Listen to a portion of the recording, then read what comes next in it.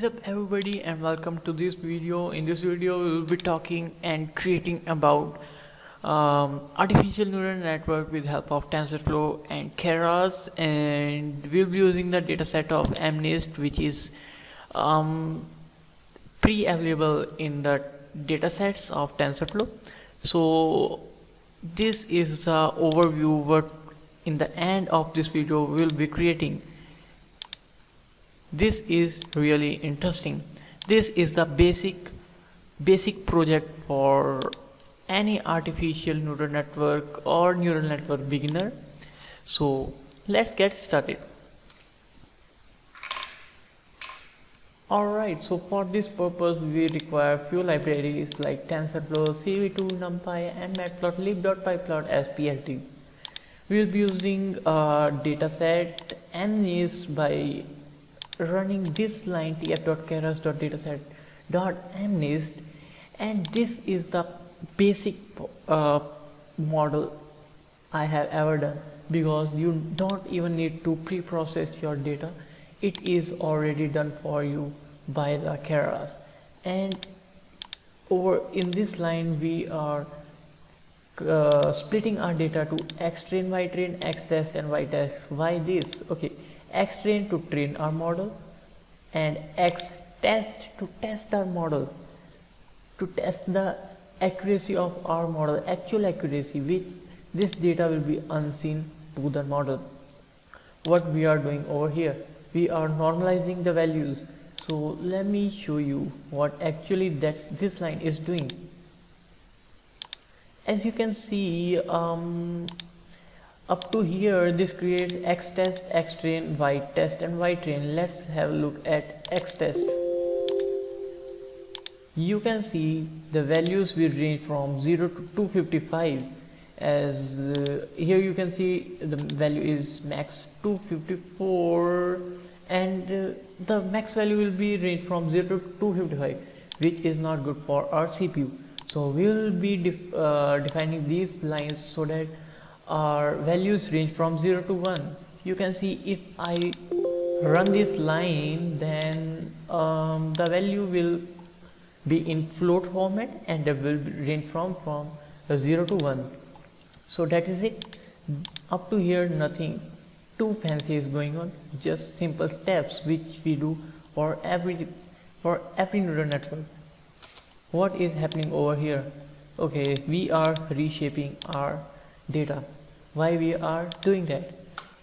For CNN you should know our input shape comprises of patch size and height of the image and width of the image and the color channel. Whether it is black and white, then it will be 1. If that is colored, then it will be 3. So for CNN, input shape is batch size, the number of samples we are passing for training or testing, height and width, and the color channel.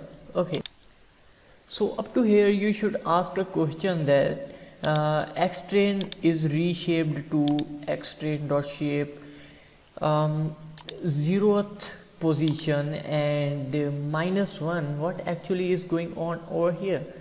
Actually over here we are not building a CNN model, we are making artificial neural network. And you should know artificial neural network has input shape. For ANN, input shape is batch size into the number of features. Now what are the number of features for this model? For this model, number of features will be let me comment this line. For this model or for any model, when we are converting CNN to ANN by using the flatten, what that flatten layer do, it flattens the data, it multiplies width into the height of that image. So the features will, every single pixel will be the feature for that particular image. Now let's look at this line xtrain.shape 0.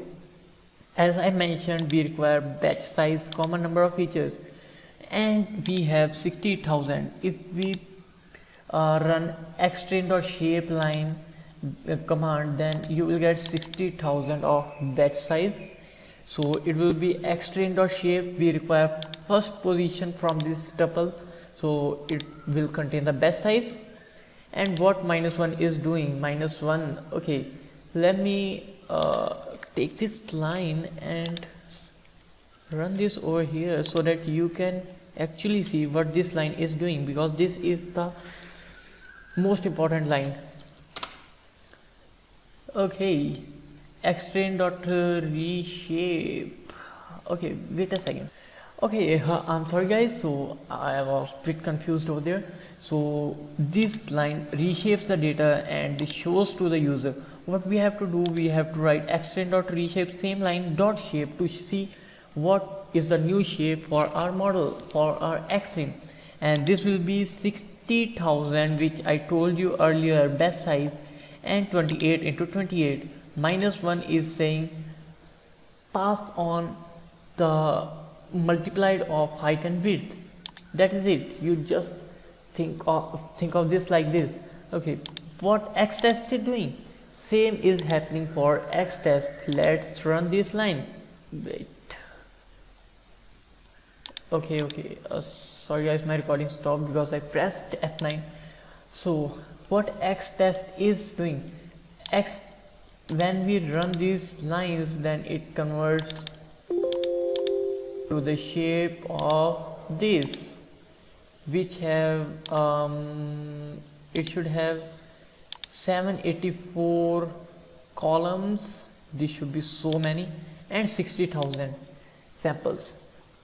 Let's go further.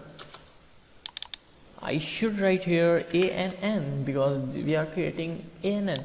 So this whole line is for creating the a and n.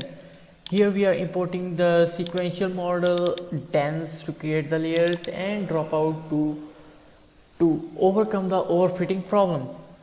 Here we created the instance of sequential class by saying model equals to sequential, and we added a layer of dense which has 128 neurons and activation is ReLU, and we added dropout of 0.2. Now you should have dropout range from 0 to 1. 1 means you want to drop all the neurons, 0 means you want to drop not any neuron. 0.2 is the best choice for this model at least.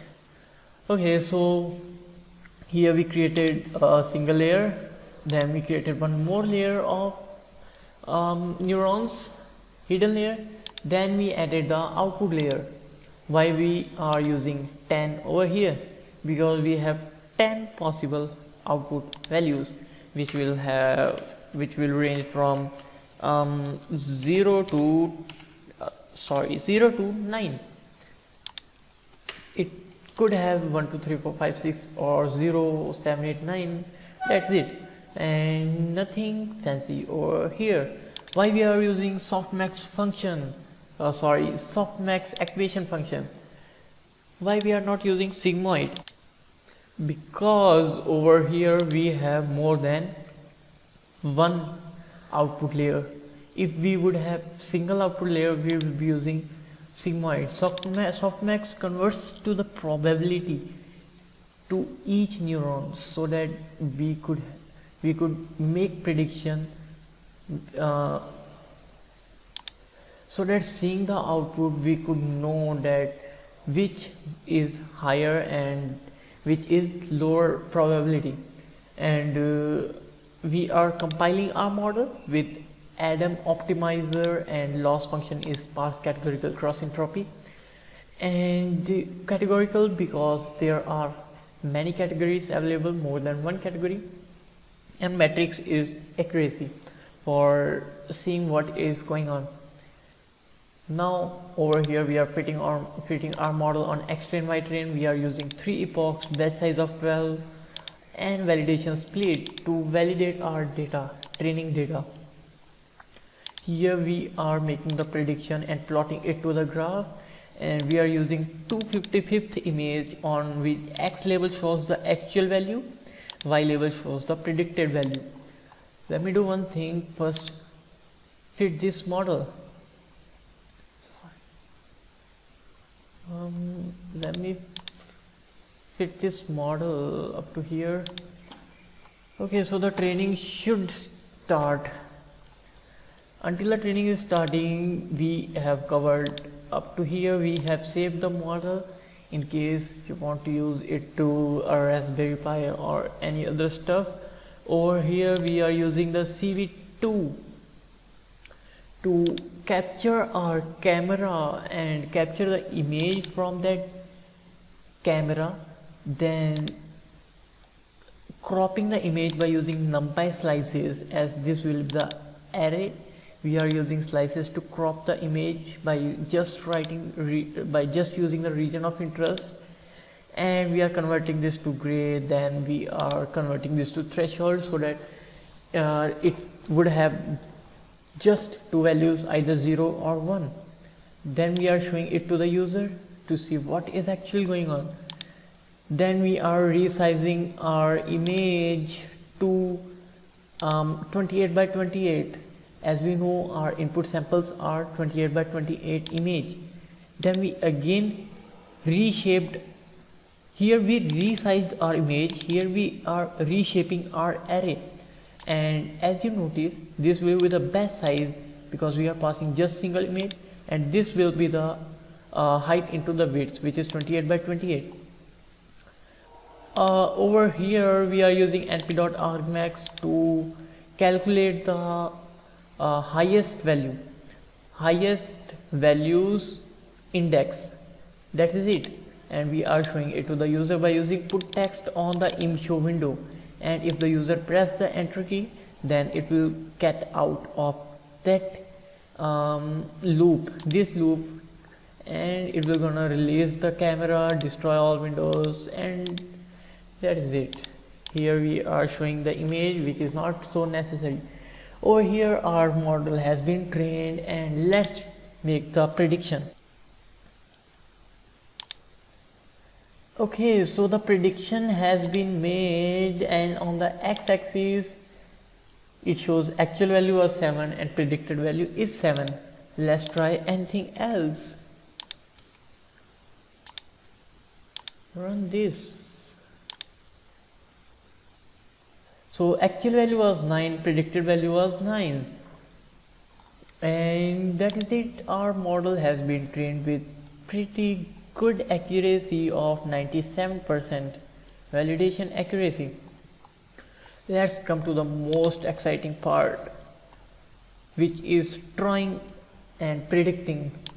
We are doing this thing in these lines. Okay, you can see sometimes our model do not predict well accurately, so you have to make those sacrifices. Okay, so over here let's start from this loop. This loop is same as that loop, and here it says while true show the image, and if user press escape key then break from this loop and destroy all windows. Now what it is showing? It is showing img, and where is img? Img is over here, and it is the blank image of 512 by 512 and just single color channel. We are using an NumPy to create this blank image. What these variables are doing, we will talk about them further in the video. Now let's go to these two lines. First of all, our program will jump to here. It will gonna see the window image, show it to the user, and it will gonna connect these two lines to this line using this image. So this should be same for all three. It says named window, and it says set mouse callback, and if any activity of mouse is shown in this image, then it will gonna pass to draw function. Where is the draw function? Draw function is right here. This function is the backbone of drawing. Okay, here we are creating global instances of these global variables. And okay, so when this set mouse callback calls this function, this passes some arguments which are event, xy position of the mouse, and some more parameters. Now if the event is left button down, let me actually show you what is going on. Okay, it says if the event is left mouse button down, then put the ix and iy equal to the current position of the mouse. If I start from here, then this will be the start position for ix and iy. This will be passed to these variables, and it will gonna turn the run to true. Then if my L button down is not happening and my mouse is moving, then if the run is true, then it will be drawing a circle which will have radius at at x and y, means current position of mouse, and it will have center at x and y position, radius of 20, color of white, and thickness of -1, means it will fill this up. And if my mouse stopped moving, like this is my current IXIY position. Now my mouse is moving, so my mouse is moving, it will be drawing the circle. Now if my mouse stopped moving and I took its left button up, then it will be turning run to false, drawing the circle at the last position where I have stopped my mouse, and converting that image img, which is used everywhere, and converting that image, resizing that image to 28 by 28 and reshaping that image. Now over here we don't need to convert this to gray because it is already a gray image.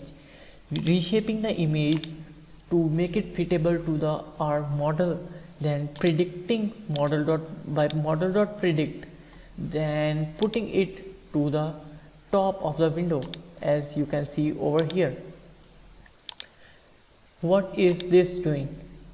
Now if I predicted once, I created one more time, then it will gonna create follow plus 25, which will put the text below it. And if I press the R button down, it will be taking my image to blank and resetting the value of follow. And that is it, pretty much this for this video. If you guys enjoyed this video, then please like this video, this helps me a lot. Subscribe to my YouTube channel for more videos like this, and code to this will be in the description of GitHub repository. You can always go there and check my code. And that is it. Thank you for watching this video.